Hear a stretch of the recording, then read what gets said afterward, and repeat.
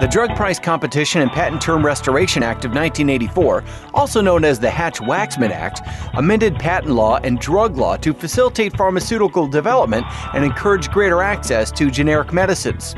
Under Hatch-Waxman, the Food and Drug Administration requires new drug applications to be accompanied by certain patent information, which the FDA then lists in its Approved Drug Products with Therapeutic Equivalence Evaluations publication, also known as the Orange Book. Deciding what patent information to submit can be a complicated process for pharmaceutical companies with significant implications. Finnegan attorneys Shana Cyr, David Weingarten, and Ashley Winkler join us now to share what pharmaceutical companies should know about the complex Orange Book listing process.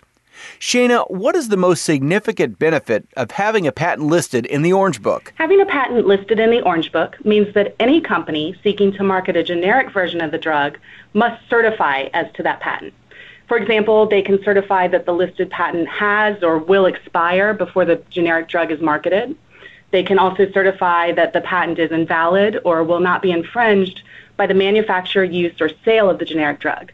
And this one is known as a Paragraph 4 certification.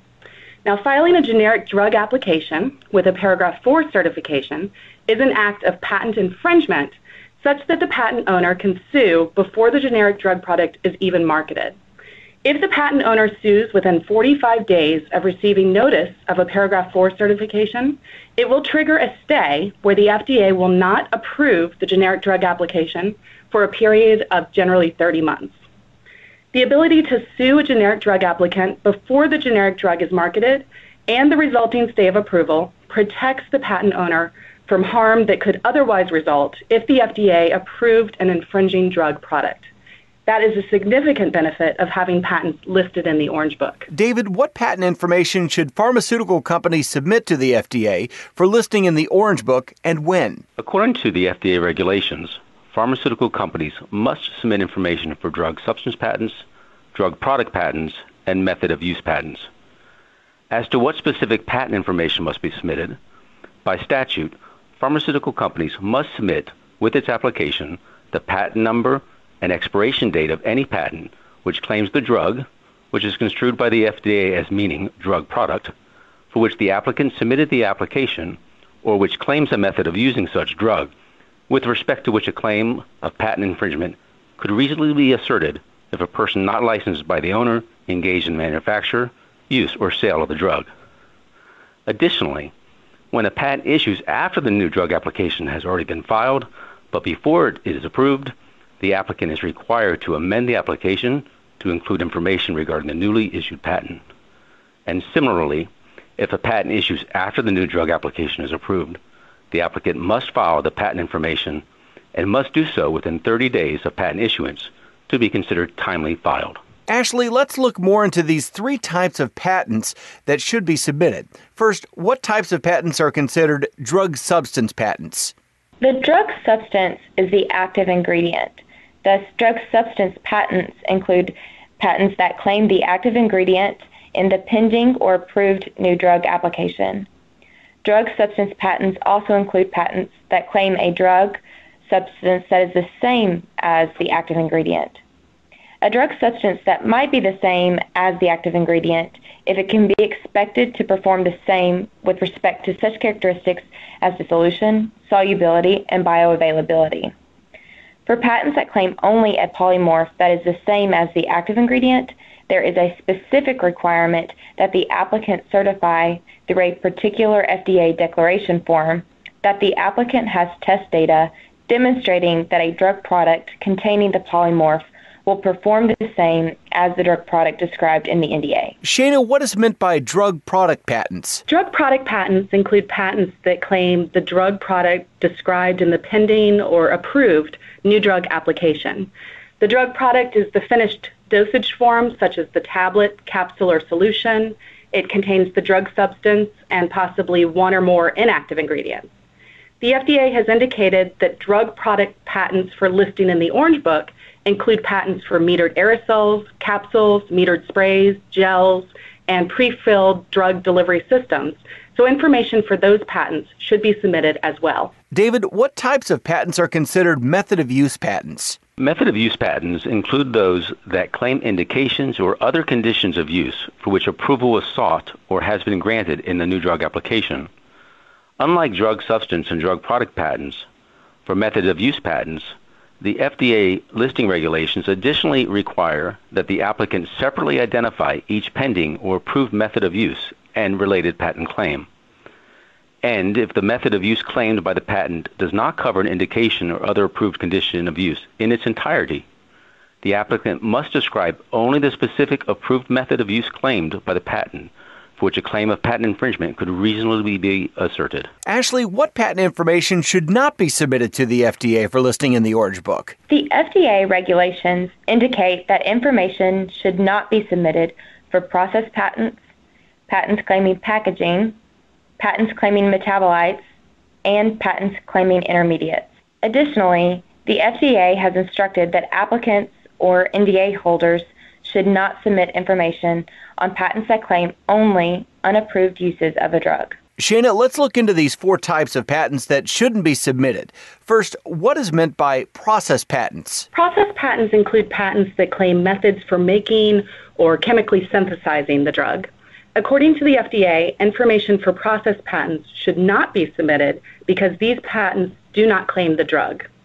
The FDA has indicated, however, that product-by-process patents, which do claim the drug product by describing or listing process steps, should be submitted for listing in the Orange Book. David, what types of patents are considered packaging patents? Packaging patents include those patents that claim a drug product's packaging or container. And even though information regarding a drug's packaging or container is part of the new drug application, as mentioned earlier, the FDA has instructed that packaging patents should not be submitted. The FDA has explained that the drug's packaging is distinct from the approved drug product and thus falls outside of the requirements for patent submission. Note, however, that the FDA distinguishes packaging patents from patents on drug delivery systems, such as metered aerosols, capsules, metered sprays, as Shana mentioned earlier. FDA considers drug delivery systems to be drug products, and therefore information for patents covering them should be submitted. Ashley, what types of patents are considered metabolite patents? Metabolite patents include those that claim the chemical compound formed from the active ingredient of a drug after being broken down by the body. While the FDA instructs not to submit information for patents claiming a metabolite, the FDA has indicated that information should be submitted for patents claiming an approved method of using an approved drug to administer a metabolite. Shana, what is meant by intermediate patents? Intermediate patents include patents that claim materials that are produced during preparation of the active ingredient and are not present in the finished drug product. The FDA considers intermediates as in-process materials rather than drug substances or components in the finished drug product, and therefore instructs new drug applicants not to submit information for intermediate patents. David, what are some potential consequences of not timely submitting patent information? Notably, the FDA will list patents in the Orange Book whose information was not timely submitted. However, patent certifications in this circumstance are governed by the statutory and regulatory provisions regarding untimely filed patent information. These provisions state if a patent is not timely submitted, but is listed before the generic application is filed, then the generic applicant must nonetheless certify as to the patent, and such certification could lead to the 30-month stay we mentioned earlier. If, on the other hand, the untimely submitted patent is listed after the generic drug application is filed, then the generic drug applicant does not need to certify as to the patent. A generic drug applicant may voluntarily certify as to an untimely filed patent, but according to the FDA regulations, they may also withdraw the patent certification for an untimely filed patent, at which point the application will no longer be considered to contain the prior certification. Ashley, does the FDA confirm that patent information is correct before listing it in the Orange Book? No, it does not. The FDA has taken the position that it will not substantively review the correctness of patent information before publishing.